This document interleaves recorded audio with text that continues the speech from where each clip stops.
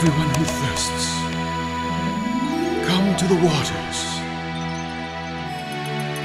Come and eat.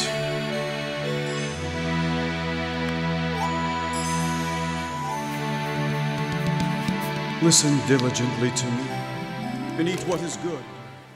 It's like a fabric made of thousands of threads. It makes a beautiful picture.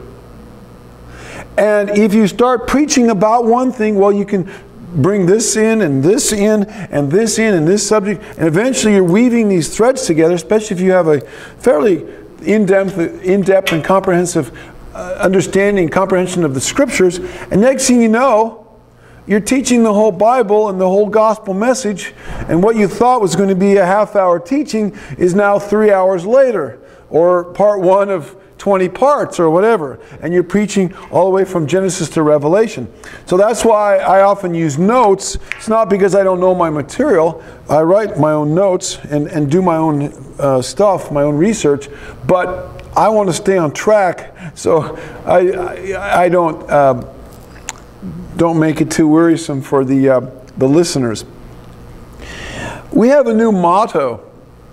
I don't know if a motto or for our ministry, and it's like a catchphrase.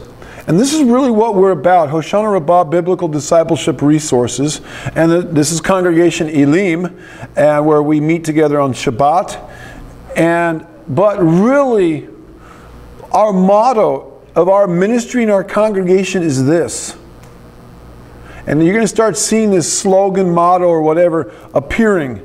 And if I get another revelation, it might change a little bit, but it's this: connecting the gospel message to its pro-Torah Hebraic roots. Connecting the gospel message to its pro-Torah Hebraic roots. That's what we're doing. We're not bringing a new message or a different message. It's kind of like what John says, the apostle, in his first epistle, I think it's chapter 1. He says, look, I'm not bringing you a new message, a new commandment, a new law. It's one you've heard from the beginning. But it is new. But it's not new. But it is new. But it's not new. It's the same message, but we're just filling it out and connecting the dots, not just from Matthew to Revelation, but from Genesis to Revelation. So you'll hear me, and even today I'm going to be speaking on a subject, you hear me teaching things that, quite frankly, you could probably hear a lot of this in your church of your choice on Sunday. But I'm going to connect it and go deeper with the same message and connect it to its Torah roots. Here's a Torah scroll right here. This is something that you're not going to find in too many Sunday churches. It needs to be in there. You'll maybe find a Bible, and this is in the Bible, obviously, Genesis through Deuteronomy. But we want to connect the gospel message back to the bedrock, the Torah. And that's what we're called to do. That's what our message is. Turning the hearts of the children back to the fathers. The prophecy of Malachi, the last verses in the Tanakh, or the Old Testament. That is the Christian view or version or book order of the New Testament, of the Old Testament, or the Tanakh. In the church or in Christianity, Malachi is the last book of the Tanakh or the Old Testament. In Judaism, 2 Chronicles is. Same books, just a little different order. But for the Christians, the last verses in the Old Testament is a prophecy about, in the last days, Elijah the prophet coming to turn the hearts of the children back to the fathers. And that's all that we're doing. We're helping to fulfill, we're not the only ones, but helping to fulfill Bible prophecy. It's that simple. This is a prophetic ministry. Now, what I want to talk about today, and you're going to say, oh boy, I've heard this message a million times. Maybe in the past. I want to talk about the lordship of Yeshua. Now, some people in the Hebrew roots movement have a hard time with the word Lord. you know, been there, done that. You know, I don't care whether you call him Master or Lord, or Jesus, or Christ, or Yeshua, or Messiah. Just get your heart right and serve and obey him and love him. Come under his blood. Now, I like to use the name Yeshua because that's what his mother called him. But I'm not offended by the name Jesus. It doesn't come from Zeus. Anybody that says that is ignorant of Koine Greek, doesn't even know the basics of Koine Greek, doesn't even know the alphabet, because it would be easy to disprove. But I use Yeshua because the word Yeshua means salvation. It's a Hebrew word. It's where we get the name Joshua from. And the name Lord. You can call it, you can say Master. And just because the church looks, I grew up and was born and raised in a church, we never said Lord, because that's what the Christians say. You know, you can't define who you are on the basis of who somebody is, and you don't like them and you don't want to be like them. That's not the way to ascertain truth, as a knee-jerk reaction against something else. So I reject that methodology. That's just simply finding truth out of reaction, and you're probably going to end up, the pendulum's going to swing clear to the other extreme.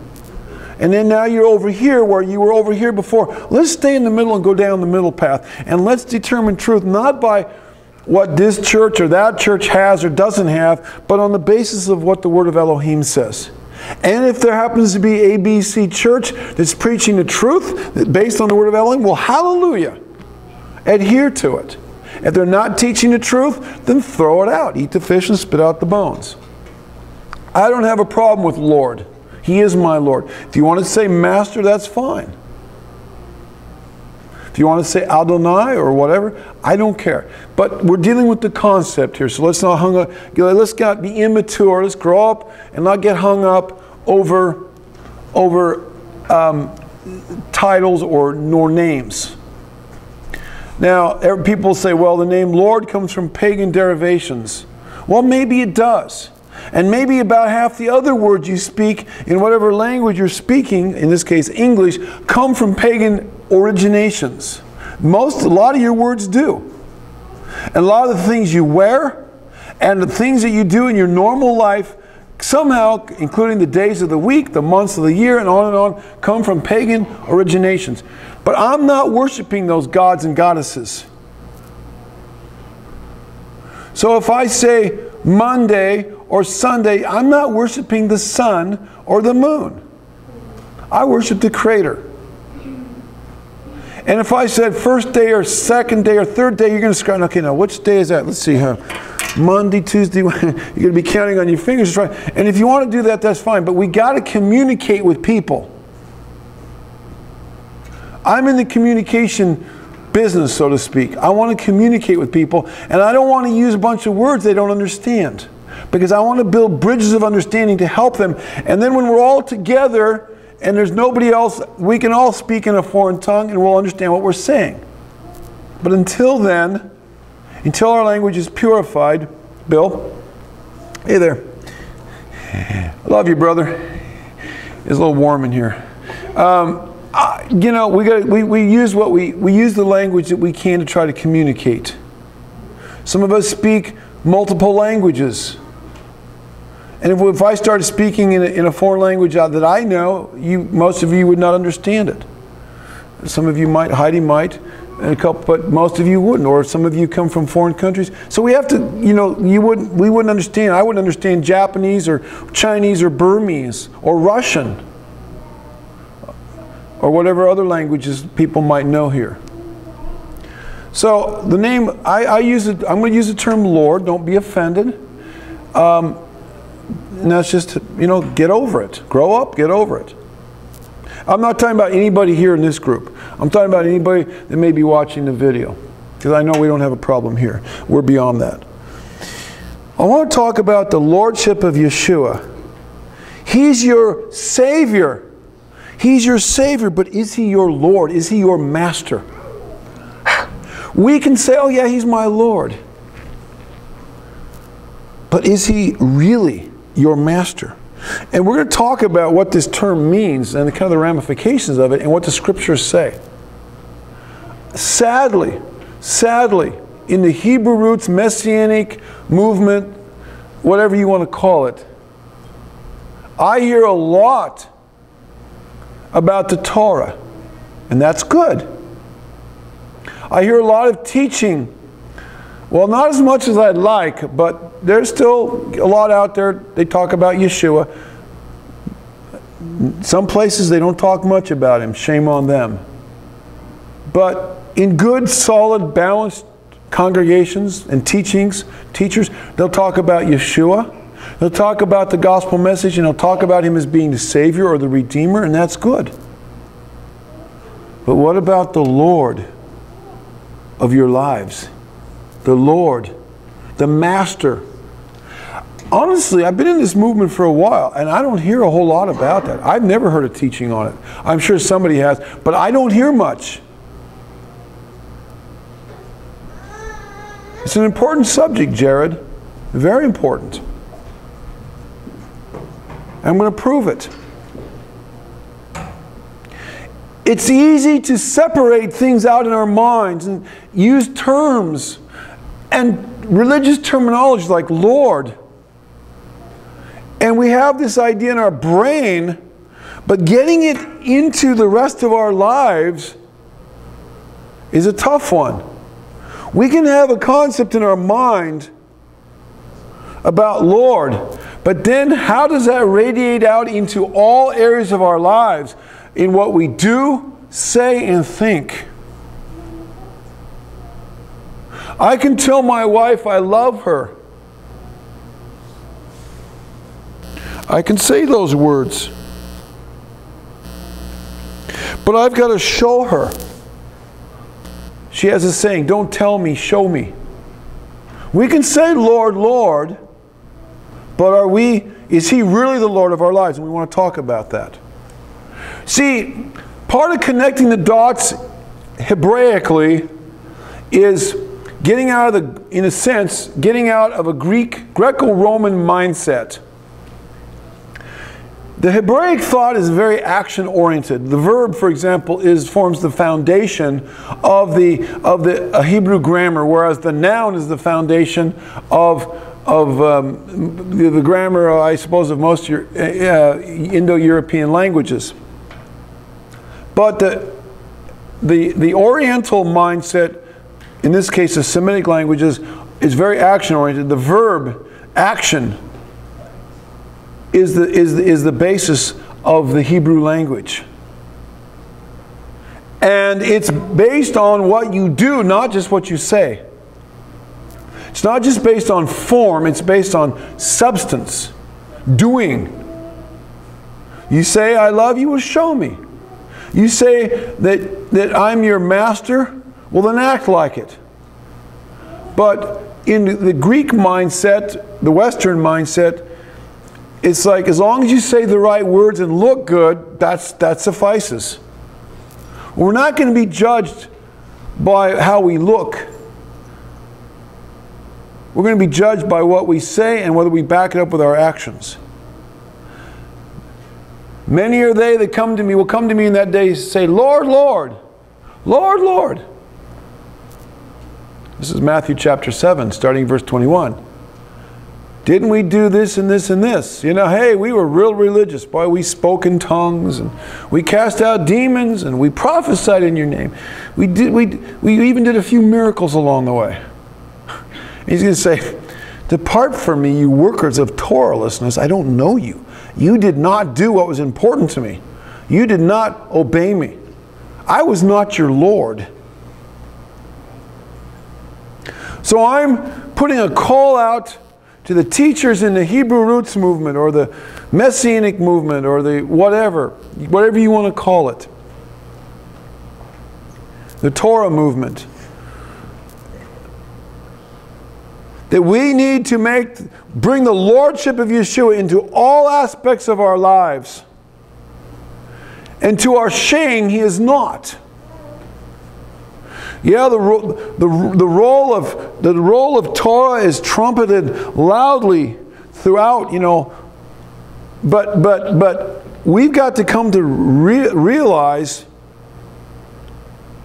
and then the lordship of Yeshua is not.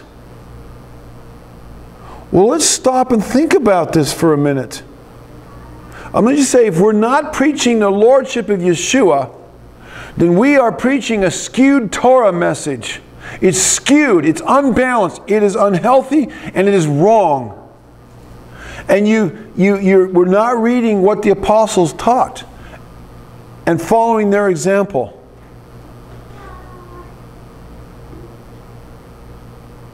We need to teach that the Torah and Yeshua, or I should say that, or we could say the message of the Torah and the message of Yeshua are synonymous concepts.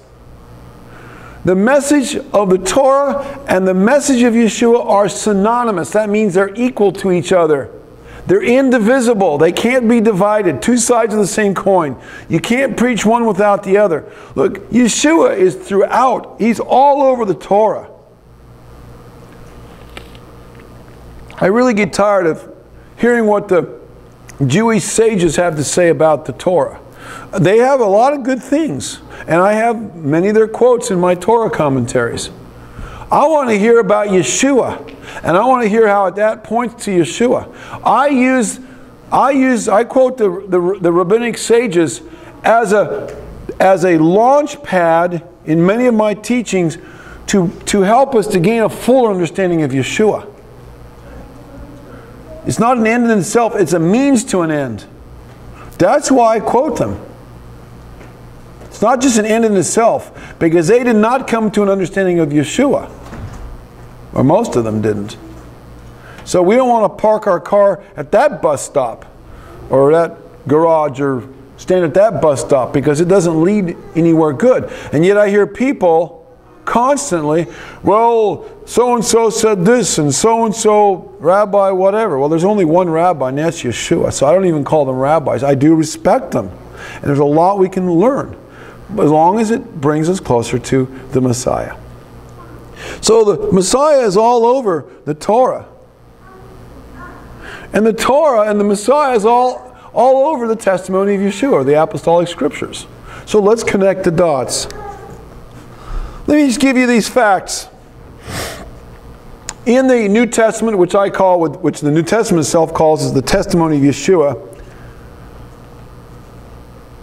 we hear a lot about the Messiah. The term Christos in the Greek, or where we get the word Christ, or Mashiach, Christos means the anointed one, the one that's smeared with, and it comes from Mashiach, or Messiah means one who's anointed or literally smeared with oil. That term applies 500, my glasses just keep getting blurry on me. I don't like, it's getting smudgy. I don't know what's going on here. I guess must be touching them. Anyway, that's better. I better keep that out. The term Messiah in the New Testament, the testimony of Yeshua, occurs 569 times. That's a lot. That's really a major theme, his messiahship. Make no mistake about it. But get a load of this one. The term Lord, Master, is the Greek word kurios. K-U-R-I-O-S, appears some 745 times. Now, I'm not saying his messiahship is less important, because that term applies less than Lord or kurios or Master. I'm just saying that Master or Lord appears a lot, and it is a prominent theme. You see, Yeshua has one name. His name is Yeshua. That's his flesh side, and on the divine side, his name is Yud-He-Vav-He, or some say, I say Yehovah, some say Yahweh, some say other things. But however you want to pronounce Yud-He-Vav-He, Y-H-V-H or Y-H-W-H. The Hebrew letters are Yud, He, Vav, He. Those are his names. Everything else is titles. Messiah is title. Jesus Christ. Christ isn't his last name. That's his title. And Lord is a title, and he has many other titles. Just like Elohim has many titles. Elohim is the Godhead. It's plural. Let's not get into that. That would be another discussion. So we need to promote this. We need to talk about this. This is very important. Over 700 references in the New Testament to the lordship of Yeshua. The Greek word for Lord is, as I said, kurios, and it's defined here as he to whom a person or a thing belongs, about which he has power of deciding, or master, or lord, the possessor and disposer of a thing, the owner, one who has control over a person, the master in the state or politically a sovereign prince, such as a chief, a king, a Roman emperor, or whatever. So you get the point of what it means, and it can be used, and obviously this word can be used in a lot of different ways. Now, we know that I'm just going to throw a few scriptures at you. We know that he is the Lord because Acts 10:36 and Romans 10:12 says that Yeshua is the Lord of all. And the lordship of Yeshua over all aspects of our lives must be stressed in the Hebrew roots movement. He says he's the Lord over all. That's there in the Bible.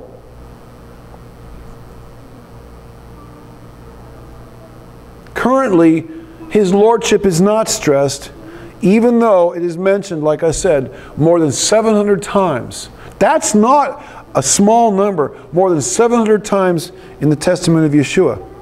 We must teach that the lordship of Yeshua equates with the rule of Torah in our lives. Now, this may be a hard concept for those people in the church to understand, in the Christian church,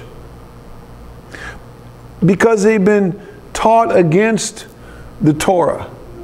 The Torah has been taught against, and they've taught to have an aversion against the law of Moses and these things. But we must restore the truth, the fact that when you say Yeshua, you are saying Torah. He's the living, breathing, walking Torah. I'm going to prove that. You all know this, but it's important that we say it again and again and again. Many people, let's say in the church, that's not taught. And sadly, the pendulum has swung to the opposite extreme, and many in the Hebrew roots movement are gravitating and overemphasizing the rule of Torah in their lives, but they're not emphasizing the rule of Yeshua as Lord in their lives.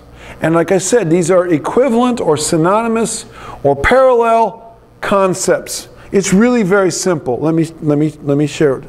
If I had a whiteboard up here, I would write like an equation, like a mathematical equation, like 2 plus 2 equals 4. But this is how it goes. The Torah, the law of God, is given to Moses and the children of Israel, and which actually was given to the patriarchs before that, and exists from the foundation of the world. And it literally means concepts or precepts or teachings or laws or instructions in righteousness of Yehovah Elohim. The Torah is the mind and the thoughts and the character, or an expression of, it's not the fullness of, but it's an expression of the mind and the character and the thoughts of Yehovah Elohim, as revealed to man and put in a codified form, which now is in our Bibles or in a Torah scroll. And the essence of it is, how do we love God with all of our heart, soul, mind, and strength, and our neighbor as ourselves? It's the expression of Elohim's love, how to love Him on a horizontal or vertical level, and our fellow man on a horizontal level. Love is a fulfilling the law. Love is a summation of the law. It shows us how to love. So the Torah is the word of Elohim. John 1:1 and John 1:14 says that Yeshua is Elohim. In the beginning was Elohim. And the Word was with Elohim. And the Word was Elohim. And then it goes on to show in verse 14, well, later on, the next few verses, that Yeshua is the Word of Elohim. And that He was made flesh in verse 14. So now we have this equation. The Torah equals the Word of Elohim equals Yeshua. This is not deep truth. This is not rocket science. This is really 101. And I know you all understand that, but this is a revolutionary concept to some people in the church, and we need to lovingly proclaim this and share that with them. Now, it wasn't God the Father or Elohim the Father that spoke from Mount Sinai or appeared to Moses or Joshua or Abraham and Jacob. It was Yeshua in His pre-incarnate state as the Word of Elohim. And again, I have articles and teachings on that. We can't prove that right now. But Stephen recognized that and said that in Acts 7. Yeshua recognized that when He said, I am. And before Abraham was, I am, in the Gospel of John. And the Jews picked up stones to throw at him, to kill him, because they said he was making himself equal with Elohim, and they viewed that as blasphemy, and they were going to kill him. And there's many other scriptures we could give to show. Paul says that Yeshua was the one that led them in the wilderness, and was that rock that they drank water from, allegorically speaking. So Yeshua is the one that gave the Torah in His pre-incarnate. He wasn't called Yeshua yet. He was called the Devar, or the Word.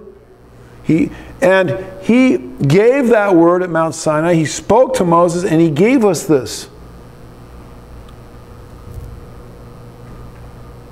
So Elohim equals Yeshua, equals the Word, equals Yeshua, equals the Torah. And Yeshua is the Word of Elohim incarnate, and He's the master of our lives. So the Torah and Yeshua, if the Torah equals Yeshua, and Yeshua equals our Lord or a master, then the Torah should be the master of our lives. And when I say the Torah, I'm talking about the written Torah and the living Torah. Now, we understand that not all of Torah we can do. There are some things that we can't do, because we're either not a female, or we're not a male if we're a female, or we're not a farmer, or we're not a Levite, or there's no tabernacle, or we're not living in the land of Israel. We understand all that. Or some things were fulfilled in Yeshua, like the book of Hebrews says, the sacrificial system and the Levitical priesthood system. So I understand all that. So those parts of Torah that we can do, we are called to live up to them to the best that we can. Living in exile among the Goyim, or the Gentiles, we do the best that we can, showing the Father that we have a heart of obedience and we want to, and we do the best that we can, living up to the light of understanding that we have at this point in time. And then beyond that, we rely on His grace to forgive us and to cover over us and to help us to grow into more of obedience to Him. So Yeshua, the Torah, the Word of Elohim, and Elohim are all synonymous concepts.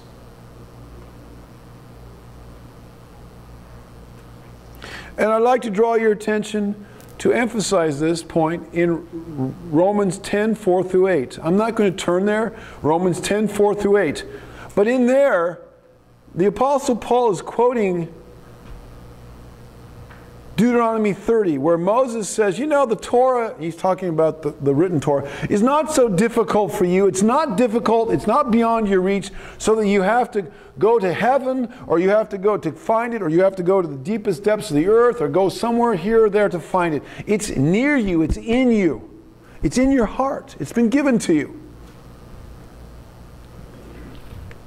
Well, Paul quotes that verse, that passage from Deuteronomy 30, and he takes out the word Torah and he puts in the word Yeshua.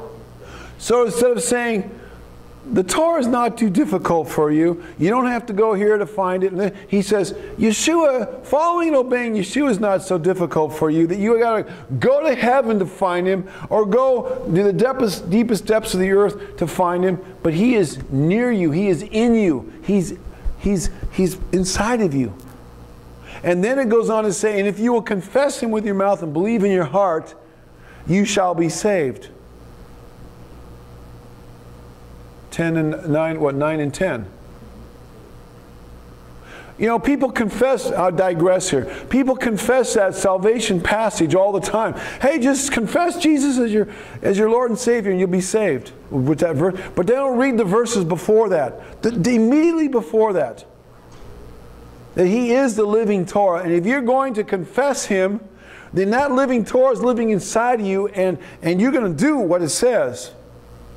If you love me, keep my commandments, my Torah commandments. And Paul, in Paul's mind, the living Torah and the written Torah were synonymous concepts. That's really important for you to get that in your mind so you can share that with people. As you lovingly share that with people from Romans 10. That in Paul's mind, the Torah and Yeshua were synonymous. And he says, look, you can do it. It's not impossible to keep the Torah. You got the living Torah living inside of you through the power of the Holy Spirit. It's not hard. Just do it. How hard is it to rest on the Shabbat? How hard is it not to eat pork? How hard is it to keep the feast days? How hard is it to love your neighbor? That's one thing that the Christian church teaches. How hard is it not to steal from your neighbor, or covet your neighbor's goods, or not commit adultery with your neighbor's wife, or whatever, or not worship false gods? That's the Torah. This is not difficult, especially with Yeshua's help. Hallelujah. And of course, in Romans 10:4 it says that Christ, or Messiah, is the end of the Torah. Well, that's what it says in most of our English Bibles. The Greek word there is teleo, and it means the end goal or the end result, or telos. I don't remember, let's see, telos would be the noun, teleo, anyway, whatever. Help me out here. Anyway, it's still the same, they're cognates. Anyway, he's the end goal. He is what the Torah points to, and he takes us to the higher levels of the Torah, and yet we still follow and obey the letter of the Torah as much as we can too. I don't want to get too much into that. That's a whole other discussion. But he's not the end. That's not what the word means, as in, at least how it's used here, as in the termination of it. So therefore, he did it. I don't have to. Therefore, I can go out and, what, commit adultery? Violate my neighbor's wife? Steal? Break the Sabbath? Go worship false gods? Dishonor my parents? You know, whatever. No, that's not what it's saying there. But that's what it's been twisted. Well, that's not what the Christian church teaches, but that's ultimately what their philosophy or their logic leads you to. And that's why it's erroneous. So, in Paul's mind, Romans 10:4-8, the Yeshua and the Torah were synonymous concepts. Now, what is Yeshua's right to the title of Lord or Master? How did he earn this title? How do we, like a king is a king because he was the father, the son of a king, was the son of a king, was the son of a king going way back however many hundreds or thousands of years, and nobody questions that. And how they became king in the first place, well, it was probably whoever had the biggest armies and the most amount of money or whatever. I don't know who owned the land. But nobody questions that, at least in countries where there's kings and queens. So how do we know? Because this is a good question, because why should he be the Lord of my life? What? Who is he to be the Lord of my life? Now, you may not say that, but there are people that would ask that question. Well, let me tell you why. These are good questions, and we need to know the answers to them. And by the way, This teaching is up on my blog. If you're taking notes and you have access to the internet, you can download it. I uploaded it today. So it's up there on the blog. And it's going to be on our website also. It's just short teaching, but it's important. Let me just say that Yeshua has the legal right to exercise his lordship over our lives for the following reasons. He has the right to exercise lordship over our lives for the following reasons. First of all, he is God. He is Elohim. If we had no other reason beyond that, that ought to stop and end the discussion. Be the beginning and the end of the discussion right there. He is the God of the universe, the creator, the Elohim.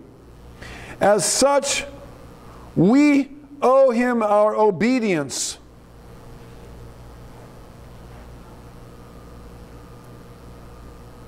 We owe it to him. If there was nothing in it for us, we owe it to him. Hi guys. How you doing? See those thumbs going? He is our Elohim. And he, Yeshua, created everything. He made everything. As Elohim, or as part of the Godhead, he made everything. John 1:1, John 1:3, Colossians 1:16, Hebrews 11:3. He made everything. So he made us. He is the greater one. We are the created being. He is our master. He made us. We owe it to him. He gave us life. He can take life away. We owe it to him. That's it. Need we say any more? But we will say more. The Father has given him all authority on heaven and earth. Has given him all authority. Not only did he make us, but he has the authority to do whatever he wants. Matthew 28:18 and Ephesians 1:22.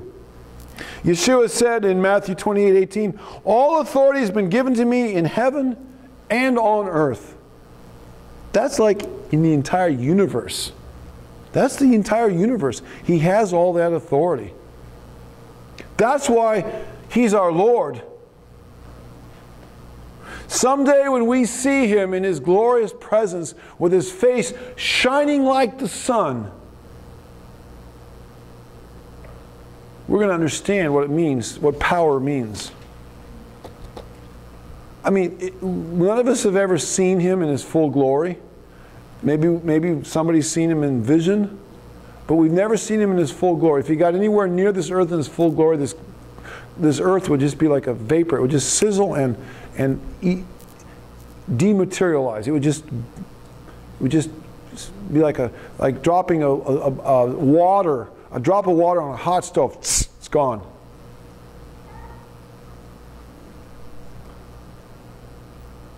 That's power. It's really easy to take him lightly because we haven't seen him and we really don't have a fear of Elohim like we should, and a lot of things. And he's just kind of this mental concept that we have a warm fuzzy feeling about in our heart, or whatever our concept is. But we need to reestablish the fear of Elohim.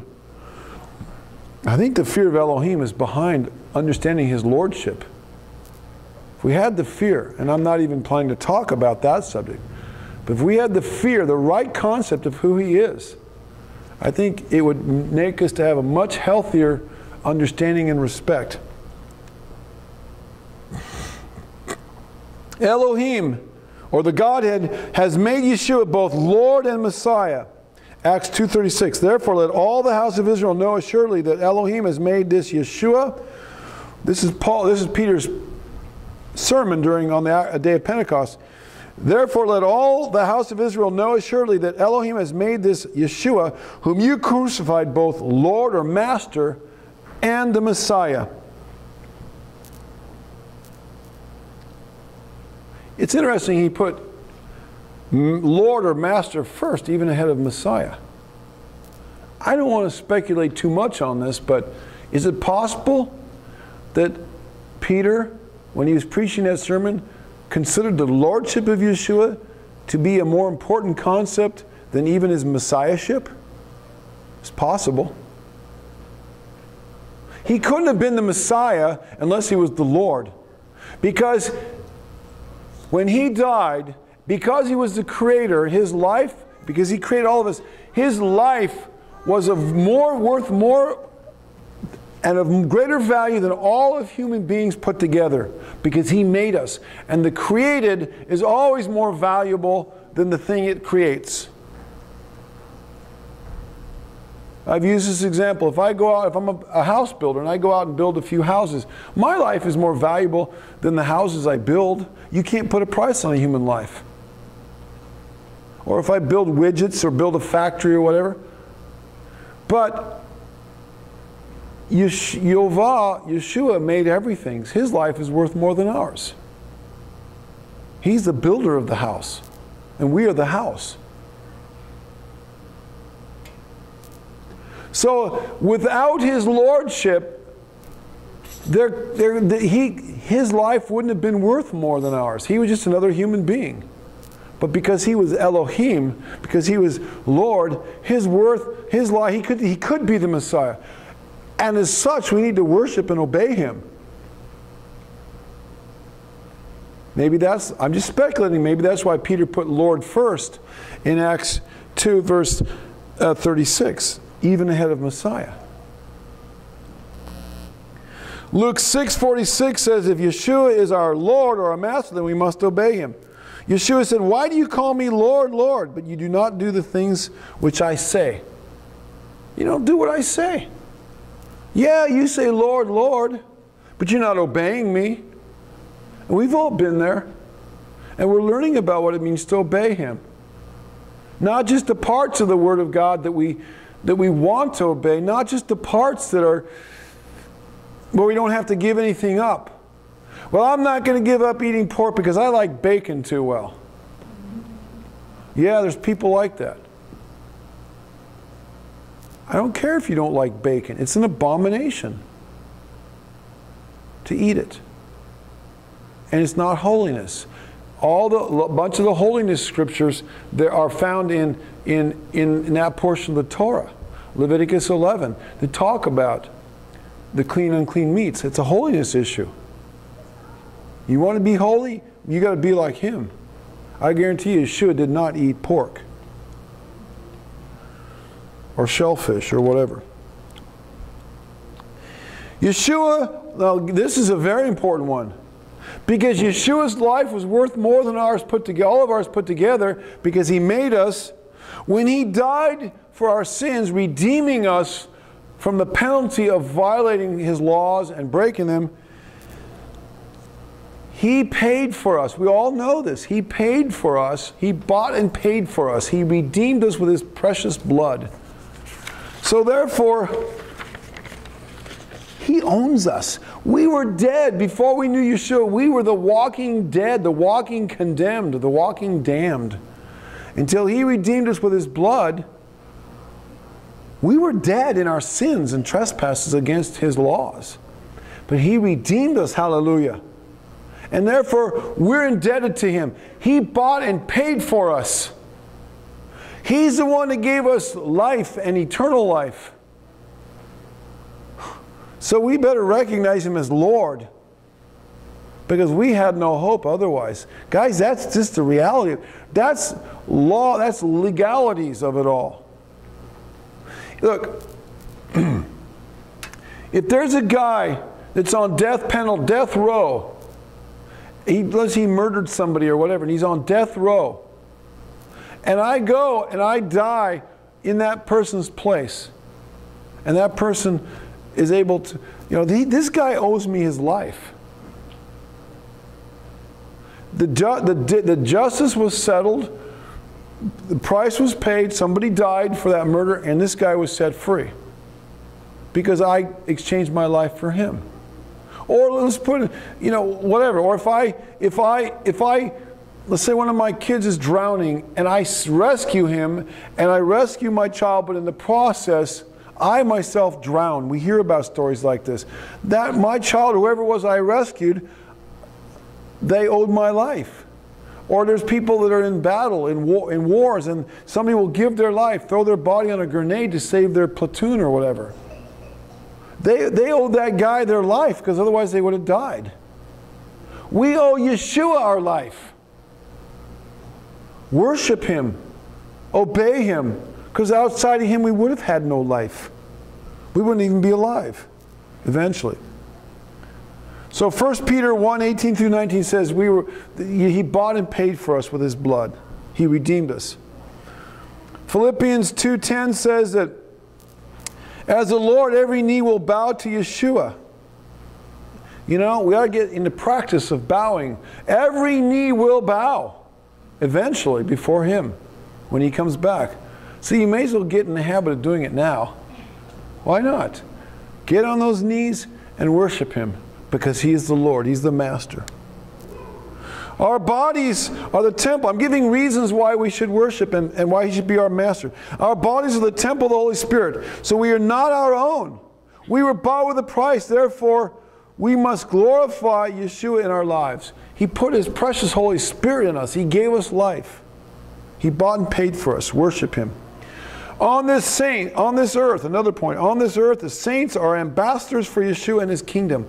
You know, when an ambassador lives in Washington, D.C., representing another country, he can't just go say his own stuff. He can't do anything that is treasonous to his country. He's got to represent the government of that country.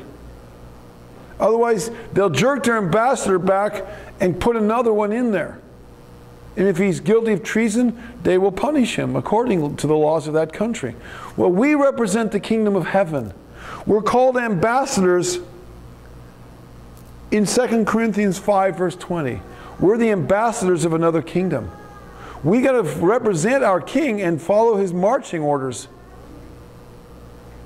Guys, these are all mental concepts, but we got to get it into our being in everything we do and say and think. We're representing Yeshua. He's our Lord. What would Yeshua do? What did Yeshua do? Not just what would He do, what did He do, and let's go do that. That's what we got to say.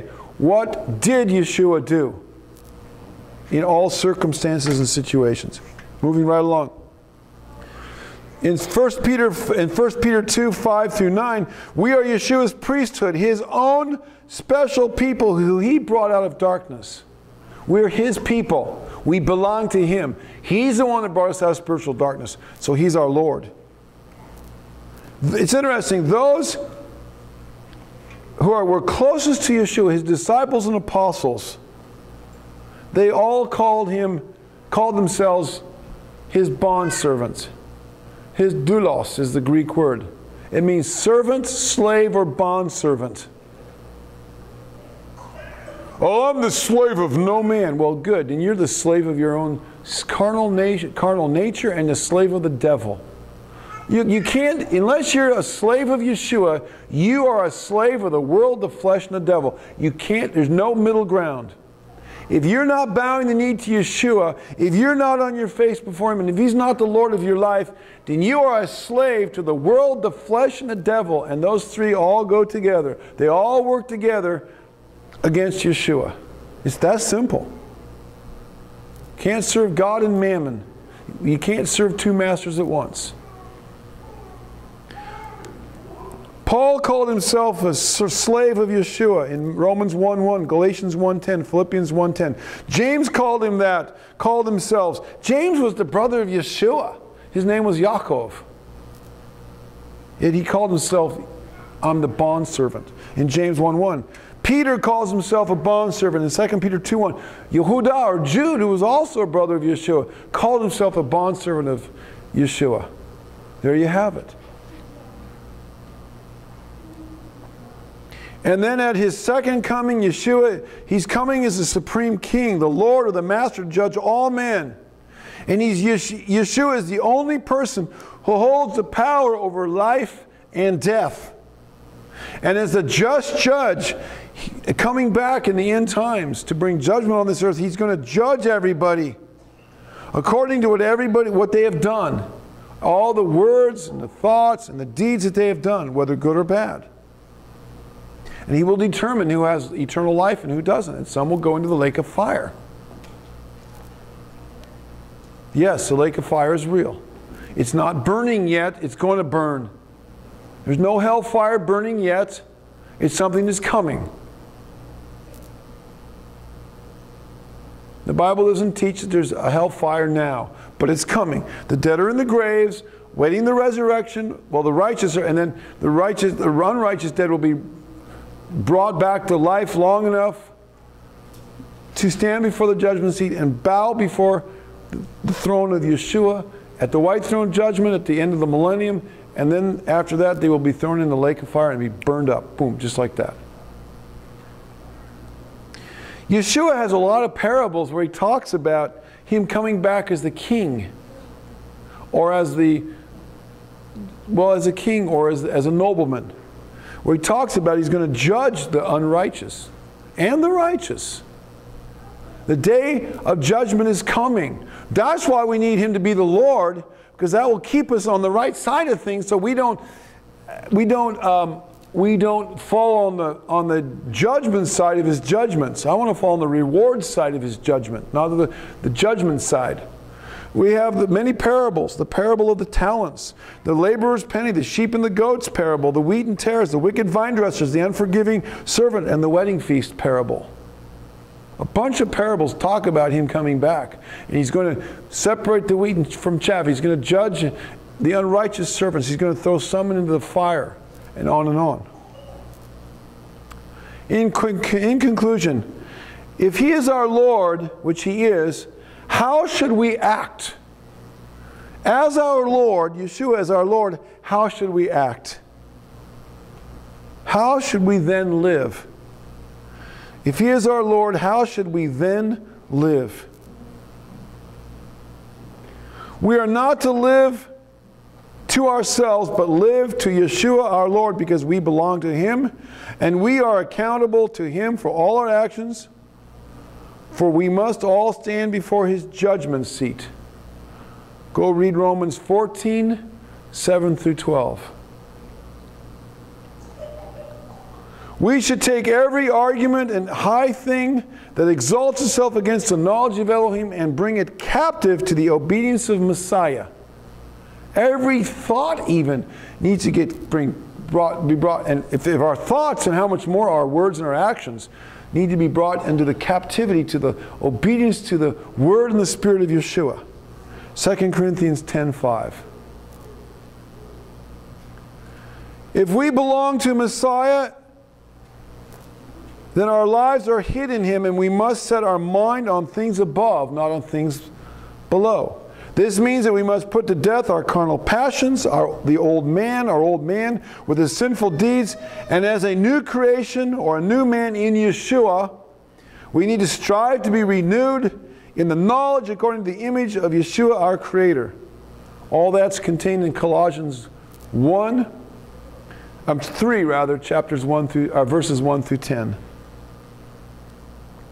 Philippians 2:5 says that we must seek to have the mind of Yeshua, to think and to act as he did.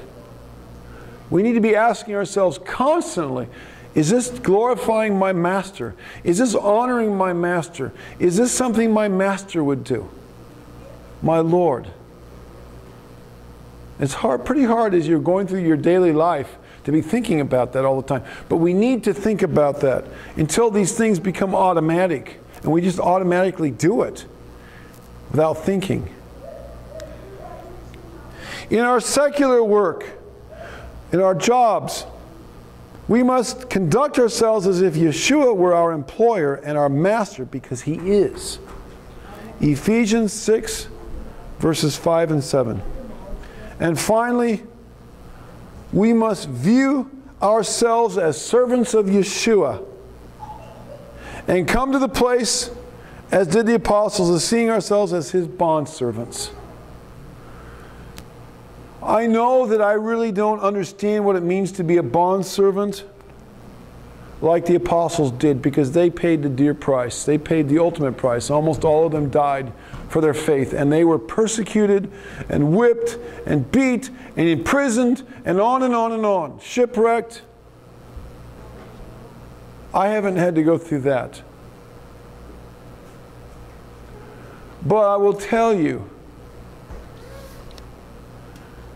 just personally, when I hit about age 50, several years ago, and I'd been in the ministry for non-stop ministry for 20-some years, and pastoring for about, at that time, I don't know, 13 years or whatever it was, I finally began to dawn on me a little bit what it meant to be a bondservant.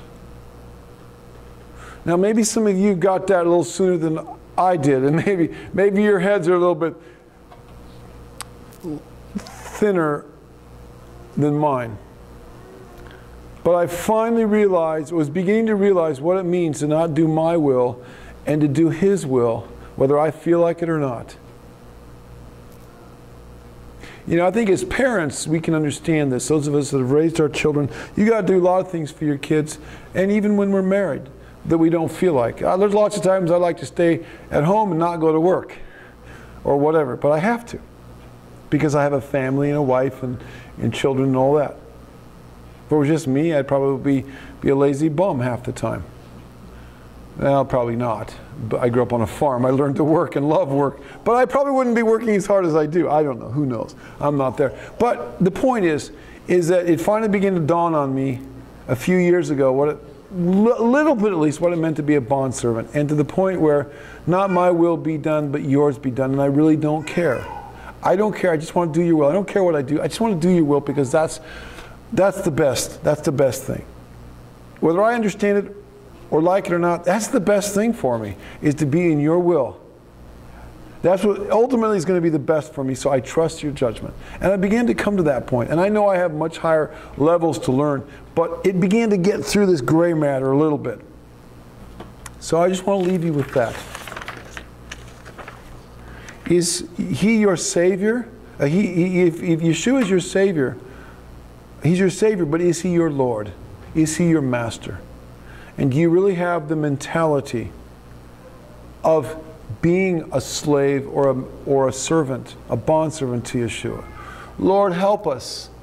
These are difficult concepts. It's easy to spout the words and to have the mental concept, but then to inculcate that into all areas of our lives on a day-to-day basis, walking one step at a time in our daily lives and being cognizant of that, that's not easy. It's not easy. It's tough. But Lord, help us. Help us, Father. Help us to embrace that reality and that concept and let it radiate into all areas of our life, the lordship of Messiah in our lives. And especially as it relates to those around us, our wives, our husbands, our family members, those people around us where we let our guard down and sometimes we don't evidence the nature and the lordship of Yeshua, but more often than not, our fleshly natures. So Father, help us to become the people that you want us to be so that you can do with us what you want, which is ultimately what it's all about and the best thing for us. In Yeshua's name, amen. Seek the Lord while He may be found. Call upon His name. He is near. He is near. He is near. Yeshua Hashem Behir Matzov Kerahu Yoto Karov Yasov Rasha Darko Yishavim Machshevotav Yashovel Ad Hashem Ki Arbe His Yeshua Hashem Behim Matzov Kerahu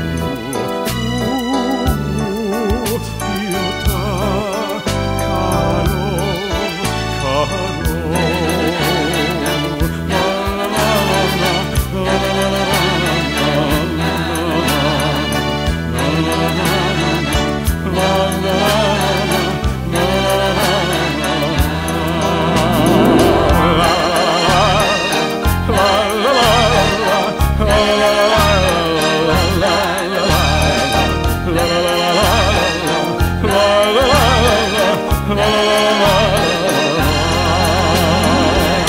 Seek the Lord while he may be found. Call upon his name. He is near, he is near. Yeshua Hashem behi matzor kerahu.